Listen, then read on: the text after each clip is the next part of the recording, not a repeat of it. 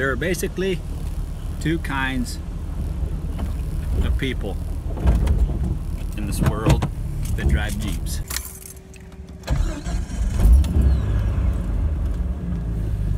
The first kind of people that drive Jeeps are the type of people that like to use the Jeep brand to define themselves. The other kind of people define the Jeep brand with their own character and approach towards life, and how they drive the Jeep.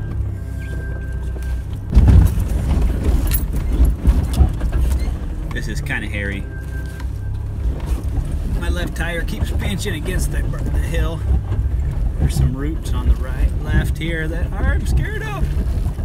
Whole Jeep's leaning over. We might have some carnage here. But I'm not backing out of this one at this point, so crap. I think I'm gonna scratch it. Just a Jeep, right?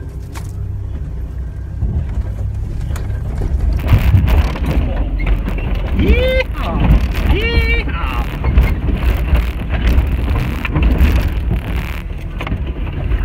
We made it. Made it to the bottom. Didn't scratch nothing. My name is Tommy Danger. It's the only name I got, aside from the others. I am going to introduce you to my Jeep. This is my Jeep. You see the inside right now. You can't see the outside, but it's there. It's yellow. I bought this thing 7 years ago. 2010 I bought it. Bought it in Washington. I'll be right back. I don't think I can make it under this log. So this Jeep has outlived its particular usefulness in my life. For a couple reasons. Anybody that's been around these Cherokees knows that the back seat is small and hard to get into. Especially when you lift it. If you're an adult and you try to get into the back seat of this thing, there's not much dignity in doing so. So I'm gonna get a Jeep that's a little longer. Sorry, this is kind of hairy. Kind of going over a precipice here. So I'm gonna pay attention to what I'm doing and I'll be back. So let me tell you a little more about this Jeep. I played with it hard back in Oz, the land of Oz, before I moved here to the greater Gotham area. And there's lots of spots to wheel around here around Gotham. So it's a good spot to be for now. It's had a lot of experiences running a lot of trails in a lot of different places. I never did a lot of customization with the drivetrain. I did the suspension lifts, but it still has open differentials, stock axles. So it's been a pretty mild build as far as builds go. I got 32-inch tires. This is the 5th set of rubber I've had on it. I've tried a lot of different stuff. I've settled on a set of BF Goodrich all-terrains, ATKO. Love them. I don't know that I'll ever go back to a mud terrain on a street vehicle again because of how well these tires do. I don't think the mud terrain is necessary. They sure look cool. But for the road noise and how fast they wear and the road manners, I don't think it's worth it. So I'll swap these tires tires over to my Grand Cherokee when I'm done with this. Nothing special, just a Cherokee with a lift kit and some tires, and we have a lot of fun. I made a couple bumpers from it out of some old pipe. It used to be a clothesline. Rock what you got, that's what I say. Sometimes I say that. That have worked well for me. When I hit that tree here a couple years ago,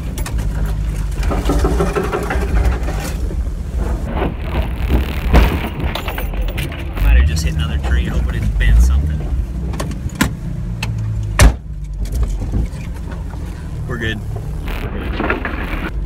When I hit that tree a couple years ago, I hit my pipe bumper hard enough that it collapsed the frame rail between the rear leaf spring mounts, between the front and rear leaf spring mount on the left spring. So I'd say I built my bumpers tough enough if the Jeep is collapsing under them when I hit stuff. So I'll probably sell those. Put those on Greg's list. See if some other XJ guy out there wants them. And I'll build news bumpers for my Grand Cherokee.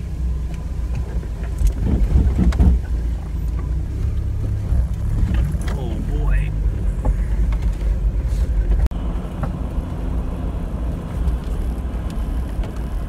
What I'm going to do with this Jeep is take it apart. I'm going to part it out, sell all the pieces I don't need on Greg's list, and I'm going to reuse the front suspension on my 95 Grand Cherokee, and I'm going to reuse the wheels and tires. I did intend to reuse the transmission, but I have a different plan now. That's all I'm going to reuse from this Jeep. And the rest I'm going to sell for pieces. Since the body of this is not in great shape, I don't think I can get much if I just sell it outright. So I'm going to keep a few pieces and sell the rest. So that's what's going to happen. It's going to be kind of sad, because we've had such a good run, but that's what we're going to do.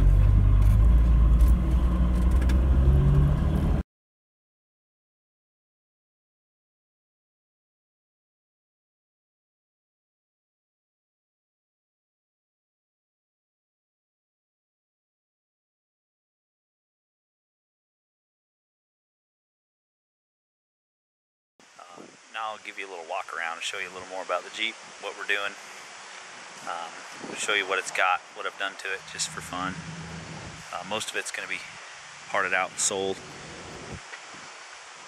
and then we'll build another Jeep. So check it out. 1990, like I said, it's got a 4.0 inline 6. The inline 6 is actually a high output out of a later model Jeep with the old Phoenix injection.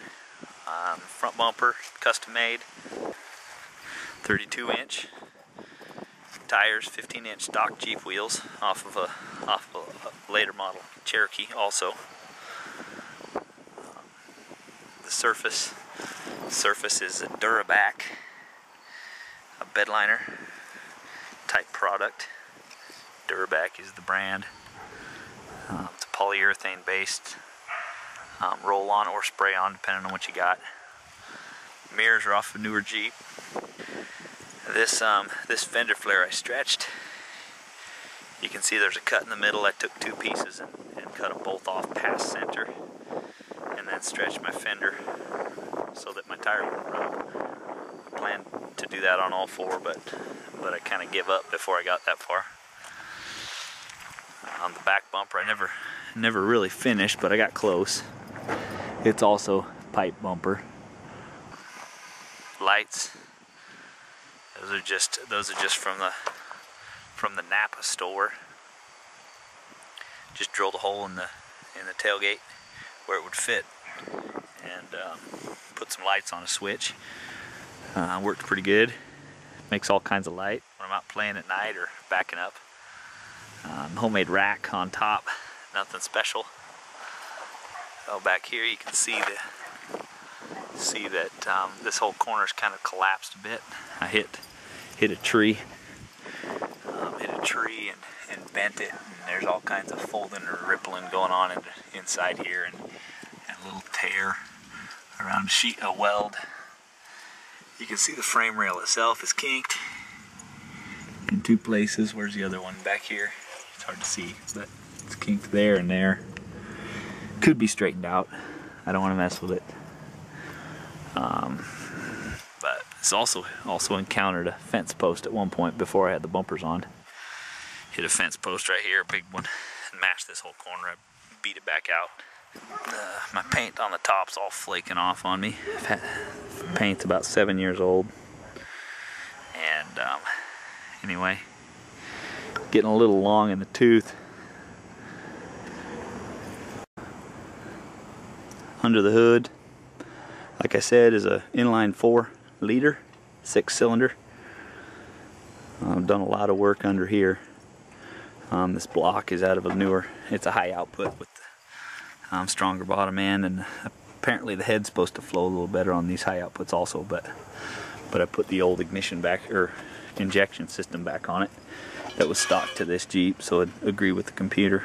A lot of the vacuum stuff has been removed by me. It's got a high flow water pump. Just a lot of little tweaks. It's got a later model radiator with a gas, or with a cap on it. A lot of changes. The transmission is an AX15 5-speed manual. It has what's called a concentric slave cylinder. You can see the bleeder valve there and the fluid going in, the hard line going in. There's no shift fork, or no external slave, which makes them a challenge to fix when they go bad. I've done it a couple times, and you just have to remove the transmission to fix the slave. Transfer case is a new Process 231 stock. Never been into it. Leaks a bit. Makes a little noise at highway speeds, but other than that, it seems to do pretty well. Aftermarket knockoff Flowmaster muffler does a good job. Nothing fancy. I stole a heat shield off of a Ford Explorer and tucked it on there to help with the heat on the driver's or passenger feet. Got a couple patches I've done where it was rusty, like there. Underneath the back seat it was rusty, so I cut out a piece from another Jeep and pop riveted in there. But and it was equipped with 3 07-to-1 axle gears, and it also had a Dana 30 or 35, whatever the rear is. I took that axle out and I put in this Chrysler, what is it, 8 1/4 Chrysler out of a 1993 Jeep, and the gear ratio is 356-to-1. So I effectively give it a little bit stronger axle and a little bit lower gears. So anyway, drum brakes, stock drum brakes, nothing fancy. Rough country 4.5-inch lift, rough country 4.5-inch springs, stock shackles, little tiny block there just to level it a bit, inch I think block. Nothing fancy. It works great, no complaints. But under the front end is a factory Dana axle out of a different Cherokee with matching gear ratio to the rear. This Jeep came out of a 1990 Limited ABS, which I'm not using. Got a reinforced tie rod there because I kept bending them. A couple pieces of angle iron welded over it. Rough country track bar put in there. The track bar that came with the lift was kind of fakey and it bent on me easily. Rough country springs, 4.5-inch lift springs. Got a block in there to help out the bump stop. Quick disconnects. It was all part of the rough country kit. I've tinkered with a lot of it over the years. I could put Heim joints on the end of there because the rough country unit went to pieces on me. But nothing fancy, just a simple lift. Short arm, obviously, if you can tell. I don't know, heavy duty arms that put up with a lot and done well. So the shift lever you can see is a bicycle handle grip and a brake handle. That is hooked up to the throttle, hooked up to the factory cruise control on the throttle body. So the pipe there is an old tie rod that came off of this Jeep once when I bent it. Here in the center, I was in the middle of a project to put an XJ Classic center console in there with some cup holders, but I never got it finished. I got the piece of body grafted over there with some prop rivets and the new offset handle in, but I never switched out the center console. OtterBox phone case hooked onto a rearview mirror arm, hooked onto a piece of aluminum bent to fit that hole. So I got a phone holder there that's pretty secure. Works really good with my OtterBox case. 80s Mercedes steering wheel that's welded onto the, now it's hard to see, it's welded onto the center of a Jeep wheel. Horn works, horn's hooked up. All this interior is out of an 84, a red. I have this rack in the back that you can see is just bolted to the unibody with big washers on the back, and that allows me to store my spare tire and all my gear underneath, my subwoofer, and still have a good spot to carry other things and strap them down good. So also have a homemade subwoofer enclosure that recesses back into the body. Also up front, I got speakers in the kick panel. I did that to remove them from the door because the door hinges are cut. The bottom section of the door hinges are cut, so I can remove them when I go out playing in the woods. I'm going to start tearing into it soon here, hopefully. And if you look over my shoulder here, you'll see that white Jeep. That's what all this is going into. So, or all the good pieces. So I'm going to take the good pieces out of this, put them in that, and then go have some more fun with a longer Jeep that has not been beat on so hard over the last few years. So seems like a good idea, right?